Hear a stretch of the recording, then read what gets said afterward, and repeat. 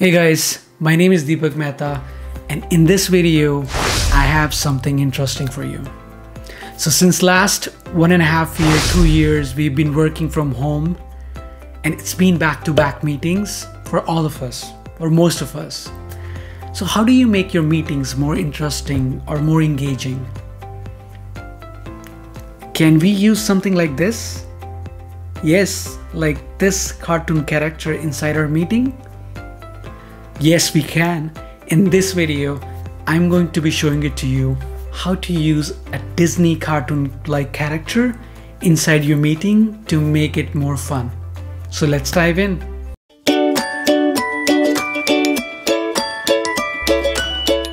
So to get started, we need to have an app downloaded on your computer, and the app is called Snap Camera.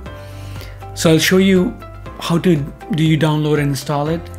So the first thing is you go on to google.com and search for the app Snap Camera for download, and then you click on that download link and it'll take you straight to the Snap Camera website, and it'll probably ask you to put in your email address and then check off the box I'm not a robot. And once you do that, you'll have an option of download it to your PC or download it to your Mac. So you need to choose download it to your PC, and that's it. Once you download the app, you can just open the file and then run through the wizard until you're able to install it successfully. So once you have it installed and you open the app, you will see the list of filters and you can choose the filter that you like for your meeting. I personally like the cartoon filters, so I'll go with that. So that's it.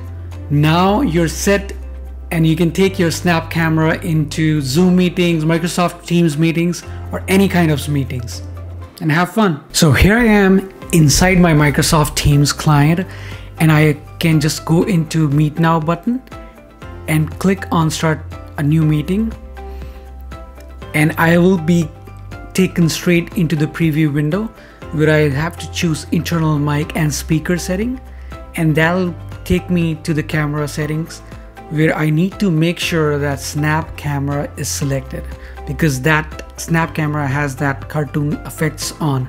So once I do that, I can come here and then turn the preview, my video preview on. Looks good. Yep, so I'm good to join the meeting. And once I'm in the meeting, meetings will be more fun. Yeah, so you can do that as well. So I can also use Snap Camera inside my Zoom meetings. So I just have to go to Zoom, start a new meeting, and once I start the new meeting, Snap Camera will be on by default. If not, then just go to those video camera settings down at the bottom, and then select the Snap Camera, and you should be good to go. You will make your meetings more fun. So thank you for watching my video. I hope you find it useful. We'll see you in the next video. Thank you.